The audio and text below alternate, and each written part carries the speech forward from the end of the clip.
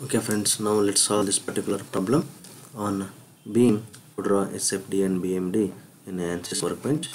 Choose a structural analysis, then go to engineering data. Here you check the material properties. 210 MPa is there,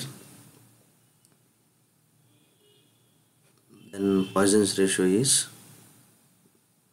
0.27 is there. So change the material property here. So instead of 210 GPa, you make it 210 MPa, just make 210, and here 0.27. Don't change anything, let it be as it is, because only one metal is there. So now come to geometry. Okay, so now this space claim open. Now modeling we have to begin. So here we have this problem now. Let me close this.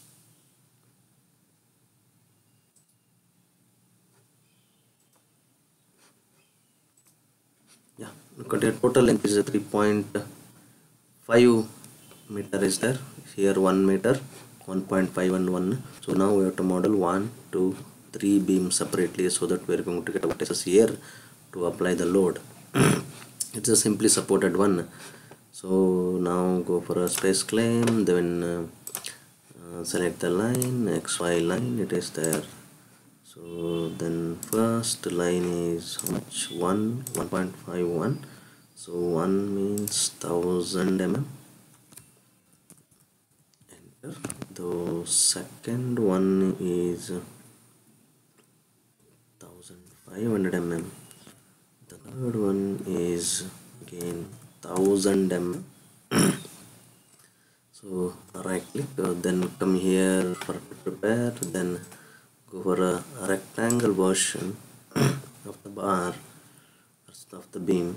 So once it is done, here only one area we have, so it is 100 mm square, but required here is 100 into 100 mm square. So that is so 100 into 100 mm. Just put here. Now come to rectangle. So edit the beam. So once you come to edit the beam, here you have to put roller dimension as 100. So it is there.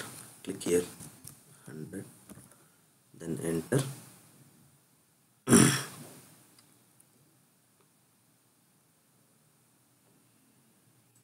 Second dimension, here it is again 100.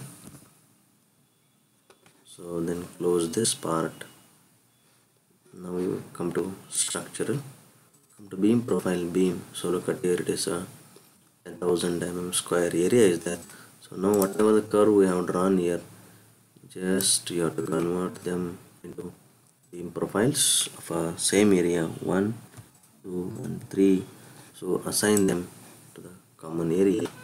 So after this, go for a shared topology as okay, done. Let it be as it is, beam part only. Now come to model part. So once you get this, right click, then go to front view.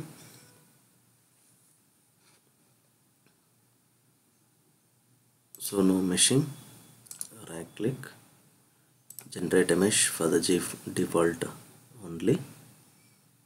No need to worry all those things. Okay. If you want to increase the mesh size, you can increase. So total is 3500 is there. You can give around 10 mm as a mesh size. Again, you can go for regenerating the mesh. Yeah. So this is how your beam is there. Okay, so now go for observing a beam. Here simply supported, here also simply rotation free. So now apply the load. So in right click, insert, remote displacement at vertex point the beginning. Apply now. So now here you go. So only Z rotation you make free, rest all you just put them as 0.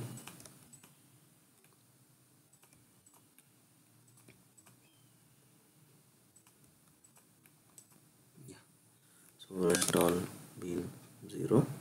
Similarly, go for another one. Replacement you choose, put here. Okay, no, it is done. Okay, so this also 0, this also 0, this also 0, this also 0. So then what X you applied here. Now check the boundary condition. Only we both are there. 2 kilonewton load is there and 4 kilonewton load is there. So insert force here. When the location here, if you don't find, go to box selection, just select the box, then you come to know apply, then go for component selection, negative, so minus 2000 kilonewton. That is also how much, somewhere here it is there. Yeah, apply, then go for component. This is also minus 4000 Newton. Okay, so now the problem is ready to solve. Go for right click, solve the problem.